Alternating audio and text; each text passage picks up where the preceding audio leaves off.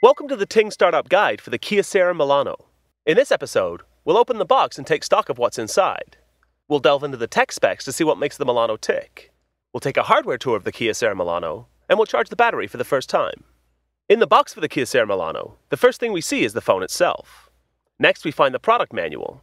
Below that, we'll find the travel charger, the battery, and a micro SD to SD card adapter. Let's take a look at what makes the Milano tick. First off, we can see the 3-inch touchscreen sitting front and center.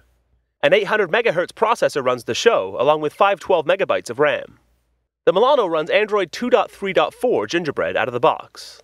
There's 512 MB of internal storage, which can be boosted up to 32 GB with an add-on micro SD card.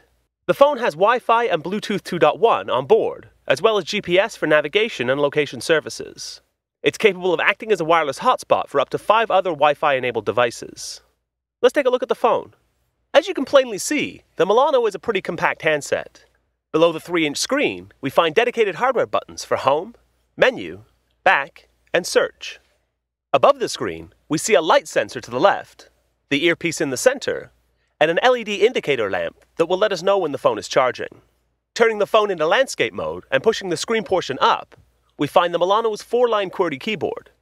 While it is small, the buttons are nicely raised and it's quite comfortable to type on. On the back of the Milano, we see the 3-megapixel camera, which we can use to shoot still images or video. At the bottom, we see the external speaker for playing media or having speakerphone calls. Remove the battery back by finding the notch on the bottom of the phone, inserting a fingernail, and pulling up. Before inserting the battery, you can see the micro SD card carrier sitting near the bottom of the phone. To remove the micro SD card, push the carrier down in the direction indicated by the unlocked icon. The carrier will raise slightly. Pull the carrier up, then the card can be easily pulled out. To install a micro SD card, slide the card into the carrier. Be sure to catch the rails on the left and right-hand side. Push the carrier back down, then press all the way in and slide the carrier up to lock it in place. Now we can insert the battery. Line up the contacts on the battery with the contacts in the phone. Push in and down to insert the battery. It'll only go in one way. If you need to remove the battery later, peel the pull tab up and lift. Snap the battery back cover into place.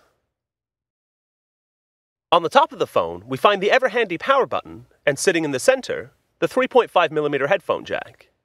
Over on the right, we find the dedicated camera button. We'll take a closer look at the camera and this dedicated button in a subsequent episode. On the left-hand side of the phone, we see the volume rocker. This is context-sensitive and will change its function according to the application you're using. Below the volume rocker, we find a door that hides the micro B USB port. To access the port, slide the screen portion of the Milano up, and then flip the plastic cover out. With the travel charger plugged into an electrical outlet, insert the small end into the micro B USB port on the Milano to begin charging. On the front of the phone, you'll see the indicator lamp come on and turn red to indicate that we're charging. Be sure to watch the other episodes in this Ting Startup Guide for the Kyocera Milano smartphone. We'll look at setting up accounts, using the built-in apps in the camera, connecting Wi-Fi and Bluetooth accessories, and much more. Enjoy your new phone.